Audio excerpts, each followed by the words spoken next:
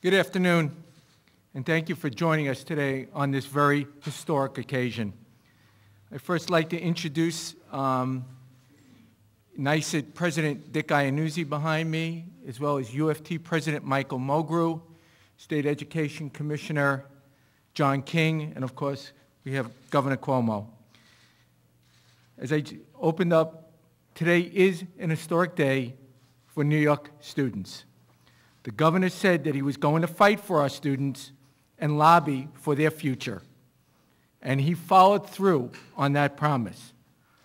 Thanks to the governor's leadership and the efforts and dedication of Commissioner John King, NYS President Dick Iannuzzi, UF President Michael Mulgrew, and New York City, we are here today to announce a groundbreaking agreement on a new and improved statewide teacher evaluation system.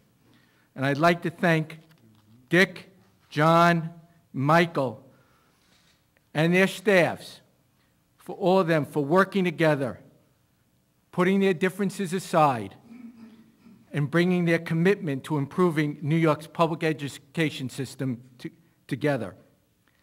This historic agreement establishes a statewide teacher evaluation system that is directly linked to student performance, ends a 2-year-long stalemate that will make New York the national model for education reform.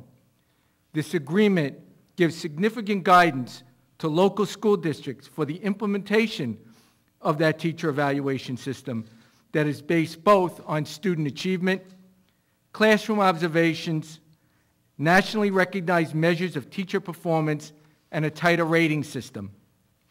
The teacher evaluation will be divided into 2 sections, teacher performance and student achievement. Teacher performance will account for 60% of a teacher's rating and will be based on rigorous and nationally recognized measures. Student achievement will account for 40% of a teacher's evaluation, with 20% from state testing and 20% from locally developed tests that will be subject to SED approval. School districts will have 3 options, including the option of using state tests to measure up to 40% of a teacher's rating. In addition, the agreement for the first time gives the SED Commissioner the authority to approve or disapprove local evaluation plans that are deemed insufficient. This will add rigor to the process and ensure evaluation plans comply with the law. As part of this announcement, with the assistance of Governor Cuomo, New York City and the United Federation of Teachers have an agreement on an expedited, streamlined, and fair appeals process that will be part of an agreed-upon teacher evaluation system. As I've said today, this is an historic agreement that will significantly improve the quality of New York's public education. It is now my pleasure to first introduce the President of the United Federation of Teachers, Mike Mulgrew, followed by NYS President Dick Iannuzzi, and then SED Commissioner John King. Thank you, Larry. First, I cannot thank enough Governor Cuomo for his leadership on this issue. And I would like to also thank Larry Schwartz, Jim Malatros, and the entire staff here of the Governor's office. They have been tireless in working with so many of us to get this deal done. The idea that we now have taken a 2010 law, we have clarified it and strengthened it, which will allow the school systems across this state to now move forward with the good work that will help the students across this entire state. As for New York City, when I asked the governor a month ago to please intervene, he reluctantly said, I will try, and now his leadership specifically has allowed us to deal with the issue which the mayor has said we would never agree to, which is the appeal process.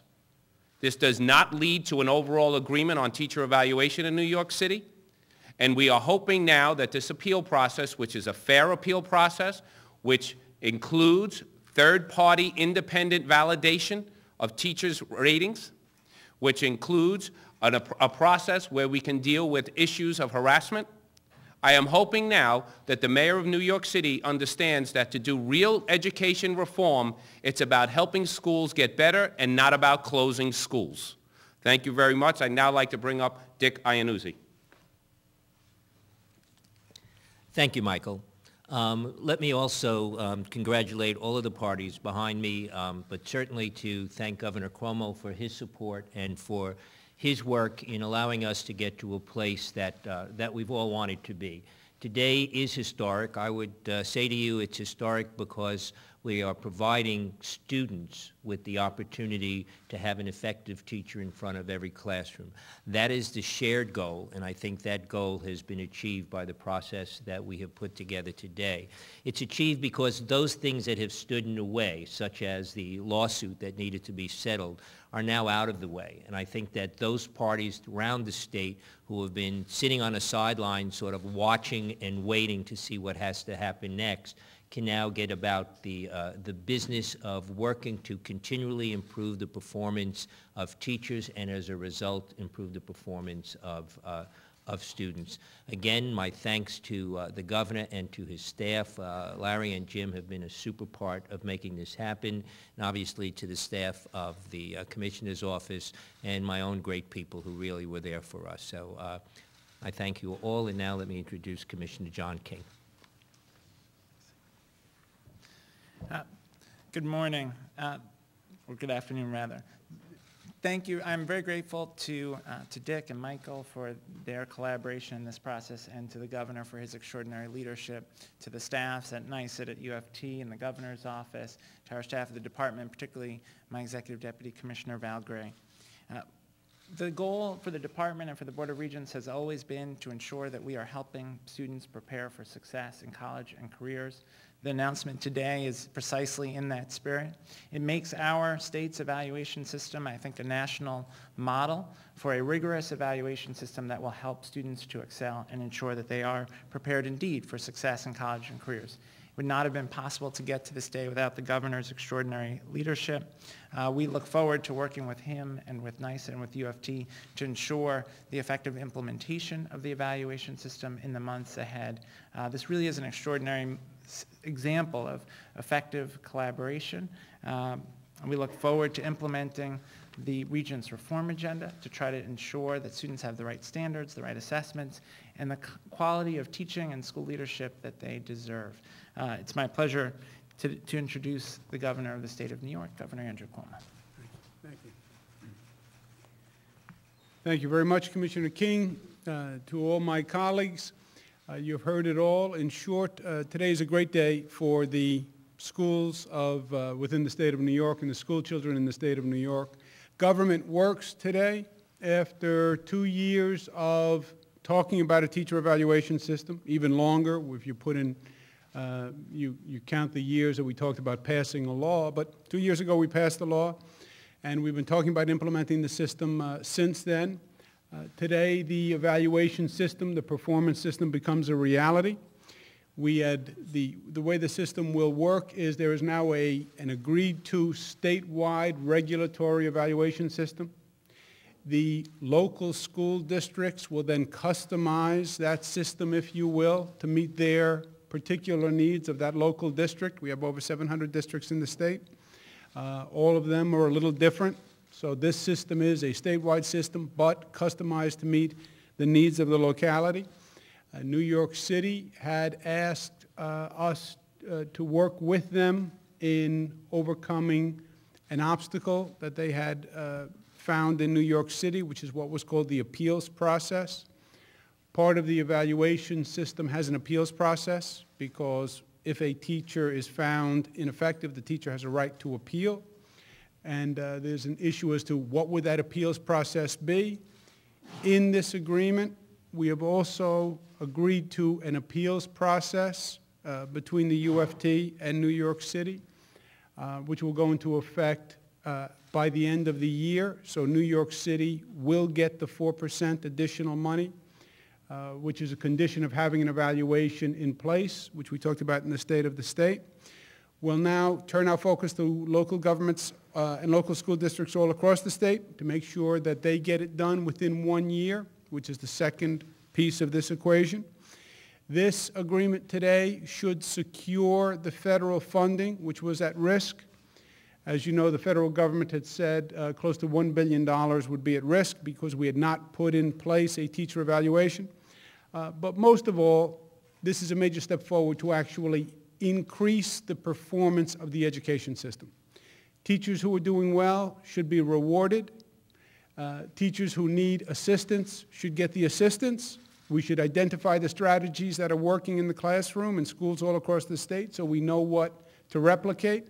And we will now have an evaluation system which will bring us further down the road to an actual performance-based system. Applause and credit for this truly remarkable achievement go to the people who are behind me. I want to applaud Commissioner King, who's worked very long and hard, and his staff. Dick Iannuzzi, President of the New York State United Teachers Association, I want to thank him. This was not an easy discussion for any of the people involved. I believe this is a better system than any system that had been contemplated or discussed up until now. This is a more rigorous system. It's a more effective system. I applaud them for that. Michael Mulgrew, President of UFT, who has worked extraordinarily hard and been extraordinarily reasonable in making this agreement today. I also want to thank Mayor Bloomberg and his team, who've worked very hard to make today a reality. And as a point of personal privilege, Larry Schwartz, Secretary to the Governor, and Jim Malatras, my head of policy, who, on top of everything else they've been doing, really were above and beyond in making this a reality. Again, it's a victory for all New Yorkers. Government works, and that makes this state a better state. Questions, comments? I ask my colleagues to step up and join me. What is the New York City component of this? Exactly how will that work, and what broke the logjam? Remember how it's a little complex. I want to make sure everyone understands what we did here. First, you had to come up with a statewide regulatory system. That was between SED, State Education Department, and basically NYS, the statewide teachers union. That had been going on for 2 years. We designed the statewide teacher system. That will now be presented in a bill that will be submitted as part of the budget amendment, but it is an agreed-to system. Once you have the statewide system, it's then up to the 700 localities, 700-plus localities, to customize their evaluation system within that statewide regulatory framework. And those local districts will now go about that. They have a year to do that. If they don't have it done at the end of the year, we will withhold the 4% additional state funding. If they get it done before September, they get bonus points for the performance funding. New York City had identified a problem to enacting that process, which was they couldn't agree on an appeals process. Again, appeals process being, once a teacher gets a rating, what are the teacher's rights to make sure the rating is proper? And how does the teacher contest that rating? Obviously, we want to be fair to everyone, and a fair appeals process was important to everyone. There had been an ongoing discussion between the UFT and New York City. They were unable to reach a resolution on the appeals process. They asked us to get involved. We did. We spent a lot of time talking about it. I think UFT was reasonable. I think the city was reasonable. And we have a process that we've agreed to as an appeals process that will go into effect at the end of the year, by the end of the year, the day before the 4% deadline would be reached. So New York City will get the 4%. Is that into the budget amendments? Yes, that will also be a bill that will be put in as a budget amendment. And what is the process, though? But, excuse me one second. It was always going to be in the budget amendment, Casey. The question was, did we have an agreed-to system, or was it going to be a system that I put in place? This is an agreed-to appeals process. We'll give you the bill, Ken. It lays out when the teacher can have a hearing, who's going to be at the hearing, what's the right to appeal the hearing, what are the time frames for those hearings to take place, et cetera. Was that a fair explanation? Fair enough. Sounds very simple. From my point of view, it was. Governor, how much of a role do you think your ultimatum played in the negotiations? And just as a follow-up, how much does this agreement today match up with what you would have wanted and put in the 30-day amendments had an agreement not been reached? I think, Nick, look, everyone knew that it had to get done. Everyone knew that 2 years was too long. Everyone knew that we had federal money at risk. But even more importantly, everybody knew that we needed an evaluation system to make our education system better. And everyone here genuinely wants the education system better. I think sometimes the governor has a role to play from a leadership position just in making sure things gets done and setting a deadline and providing a little encouragement. I think it's fair to say I provided encouragement, don't you think? Encouragement, that's a good word. We're going to stick with that word, as a matter of fact, encouragement. Could someone expand a little bit on the last 20%? It says here 3 testing options. Could someone explain what that is and what exactly are we measuring? Is it rate of growth? Is it a flat score? Sure. So there are a number of options for the Local 20. We start with the ability of districts to bargain use of the state tests in a different way from the state growth score. We'll provide at the state level a growth score that could be used by local districts, and then they would bargain both the use of that score and how it is assigned to the different rating categories. Districts might also choose to use a school-wide measure, a school-wide growth score for the Local 20. They might also choose to use an approved assessment. We have a number of third-party assessments that we've already approved. Or they could choose to use a district or BOCES created assessment as long as it meets the standards of rigor and comparability that have been established by the department. So there are a number of options for that Local 20, but they are constrained and they are rigorous. And what would you say is the main difference of that last 20% from today's agreement versus the 2010 law? I think it's really about clarity and specificity. I think there was ambiguity, and certainly that was a factor in the litigation, trying to resolve that ambiguity. I think now we have clarity for districts and their bargaining units, and they'll be able to move forward expeditiously to implement the system. Could you give an example of that, please? Clarity, could you give an example of the clarity? Sure. So one of the issues in the litigation was whether or not state tests could be used for the second 20. And how we have resolved that issue is to be clear that state tests can in fact be used for the Local 20, but they have to be used differently. Then you get to the question of what does different mean and how different is different. And for that reason, we've laid out very specific options that districts can choose that would be a different measure. So you might look rather than at growth relative to other teachers. You might look at how the student, what percentage of the students met a growth target for the class. Or you might use, as I mentioned, the school-wide growth score. And just to follow, what's the impact on those districts that already have deals in place between the districts and NYS agreement? Well, I expect that many districts have in place placeholder language awaiting resolution of the issues that have been at stake here. We expect they'll move quickly to resolve that placeholder language based on the agreement today. There are other districts that may have agreed to things that are slightly different. They'll go back to the table and bargain to be consistent with the statute. Part of the process here, and thanks to the governor's leadership, is that there will be a very clear target submission date. Districts will have to submit by that date. The department will review the agreements, and only those districts with approved agreements will be able to get the 4% state aid increase. Is there going to be an increase of the number of tests that children have to take because this is going to apply, from the beginning of school to graduation? Will they have to take more state tests, or more? Will it just increase the amount of tests they have to take? Not necessarily. I mean, that's a local decision. Many districts have in place assessments that they are using. They may be tasks, they may be performance-based assessments, essays, research projects. Districts will need to do two things. They'll need to make a decision about that Local 20 by looking at the state-provided options, and they will also have to look at those subjects where there's not a state test to identify student learning objectives, what goals they'll set for students in those subjects, and what evidence they'll use to measure students' progress towards those goals. Just to clarify, maybe Mr. Mulgrew can comment on this. As far as you're concerned, is this done, or is there further negotiation with the Bloomberg administration to lock this down? Oh, this just clarifies the appeal process. So the appeal process, the mayor had told many people that we could not get to an agreement on the appeals process.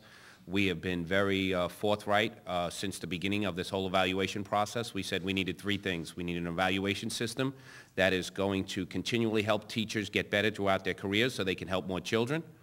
We need a system that will target teachers' weaknesses, those who are struggling, and put supports in place. And if that doesn't work, they need to leave the school system. And we need it to be done fairly.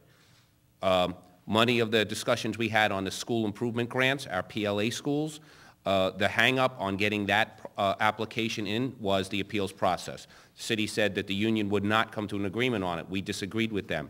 We asked the governor to step in. We now have an agreement on that appeals process. If the mayor chooses, he can speak to us about putting in a SIG application for the 33 schools in question. That's something you're going to have to ask him. As far as I know, I think he has decided that he would rather close schools than help fix them. So this gets us over what the city had pinpointed was the rough point. The governor came in, he assisted us. We now have a fair appeals process. Independent validation is in there, which is what we were asking for from the beginning, and we would not have that now if it was not for the governor. Does the chancellor have the final say, though? That was one of the big sticking points, you know, in terms of the appeal. Well, the independent validator will be exactly that. It's a validator that goes in on a second law. There are percentages of cases that will be taken out and given to an independent panel, a three-person panel, in terms of issues of harassment and things, ratings that we feel were unfair and outside of the job performance. Those will not fall under the purview of the chancellor. One more, Commissioner King, do you feel that it's reasonable for the city now to use the turnaround model in 6 schools, even though they haven't even submitted their applications yet and the deals aren't even agreed?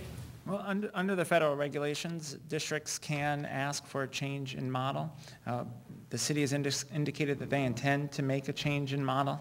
We haven't received applications yet. When we do, we'll review them applying the same standards we've applied to all the other applications we've received, not only from the city, but from other districts. This agreement is going to be, isn't that closing schools and letting on top of that is going to be really disruptive to the schools? The district will need to make a determination, school by school, what they'd like to request funding for. They'll make that determination. They'll submit their applications, and we'll review them. Thanks, everybody. We're going to go. Commissioner, do you have any estimate of how many teachers might be shown the door and lose their jobs as a result of this? No, but I would say that I think, unfortunately, a lot of the conversation has focused on that issue, what number of teachers will be removed. Actually, I think the goal is something different. It's to create a performance management system that helps everyone get better. Certainly, there are people who will struggle. We'll get them support based on this evaluation system. And sure, if folks don't improve even with support, this may not be the right profession. I think all of us standing here agree with that. But the goal of this system is to help everyone get better, to identify those who are excelling so they can be models for their colleagues, and to help those in the middle get better over time so that we can advance the interests of students. Governor, do you have any indication from the federal government that this will be acceptable to them? Yeah, a couple of points if I can. First, on the, this was not a punitive system. This is a performance management system that is in everyone's best interest. Teachers also. What teachers are performing best? What are the best strategies? What's working? What are the best practices? How can we learn from those practices? What teachers are struggling? How do we get them the help they need, et cetera?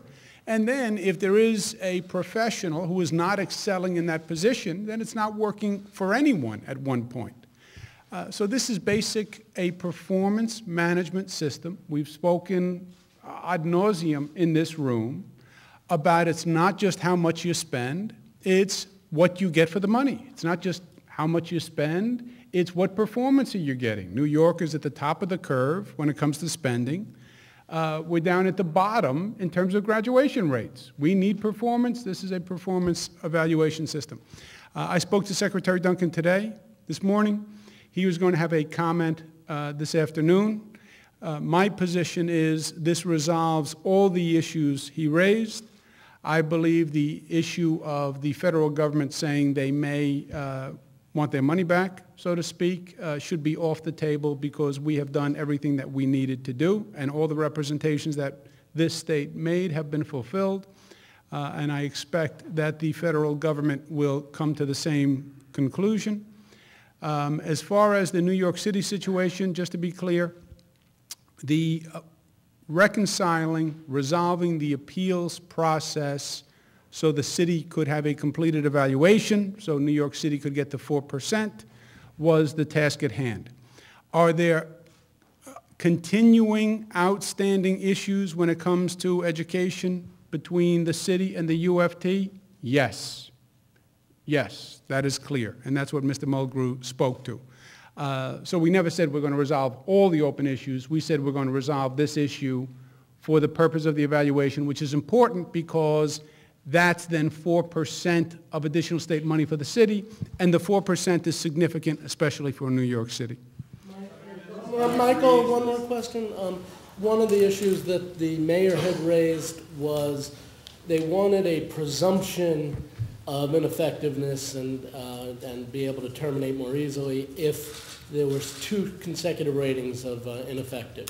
Is that in there where, you know, the presumption would be to prove that the system was flawed rather than? If the entire process is followed, from the first appeal to the ability for us to take a percentage of cases to a harassment panel, second year independent validator going into classrooms, watching teachers and observing teachers, if all the people are in agreement and that a teacher's improvement plan was followed, they will get that. But the criteria has to be met before that would be put into place.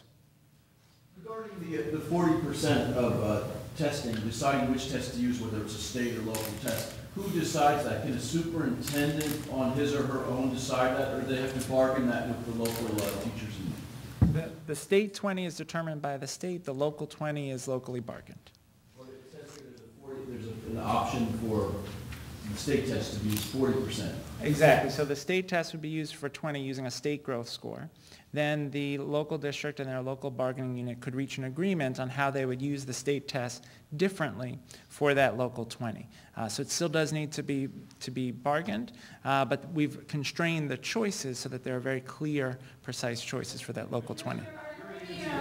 Your agency would have to approve all 700 of those? That's right. And you've got, logistically, if they're punching up against the deadline next January, you've got systems in place? Well, what we've set out is a system where we would begin to receive the submissions from districts in July. We would review them through the summer and into the fall as people complete their agreements to ensure that by January, people understand whether or not they're eligible for the 4% increase in state aid. The critical thing about the review is it ensures a baseline of rigor across the system. What I expect will happen is that districts will see the early approvals as models, and we will move quickly towards full implementation across the state. Are there any issues that previously would have been collectively bargained on the local level that do not need to be now? I think the way I'd characterize it is that the framework is much clearer. I think there were places where there was ambiguity about the choices that made it difficult for local districts and their bargaining units to figure out exactly what it was they needed to bargain and what their choices were. We've created now a system that has a very clear menu from which local districts and their bargaining units will choose. Governor, what else is in your 30-day amendments, Governor?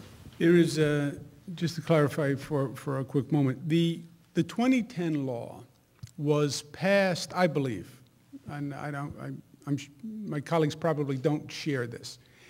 When the 2010 Race to the Top law was passed, the driving force was qualifying for federal funding. We were trying to qualify for a federal grant. You needed a teacher evaluation system. So what was pushing the law was get the law passed. We can qualify for a federal grant. We qualified, and as a matter of fact, we qualified very high, and we won. However, when you went to implement that 2010 provision, it was incredibly difficult and misleading and tedious and subject to interpretation. That was the 2 years. So, Kara, on your question, you had to really sit down and figure out what all those provisions meant. And you could have done it in years of litigation, or you could have come together in the best interest of the state and shown reasonableness and worked it out, which is what happened here today.